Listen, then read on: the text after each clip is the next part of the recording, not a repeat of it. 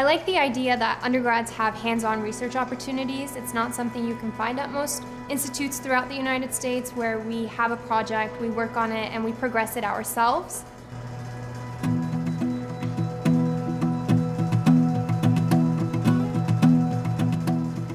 I was always interested in science growing up, with a dad who is an equipment engineer and a mom who is a nurse.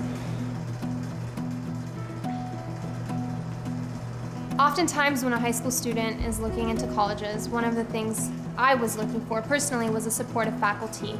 And after talking to CSUN students, I realized that the supportive faculty is here at CSUN, and that I would be able to receive the help and support I needed to achieve my dreams. I'm starting medical school at UC San Francisco in the fall, and I plan on becoming a surgeon.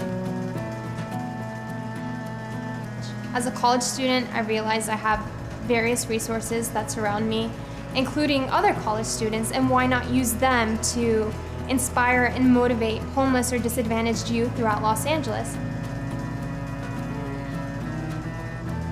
So I came up with the idea of Big Buddies in 2012 and really started to put it into effect by meeting with various homeless shelters throughout Los Angeles, explaining what my goal was. And once I received the approval from these shelters, I started to ask close friends and other CSUN students whether they were interested in helping homeless youth. And surprisingly, we were able to inspire and recruit many CSUN students.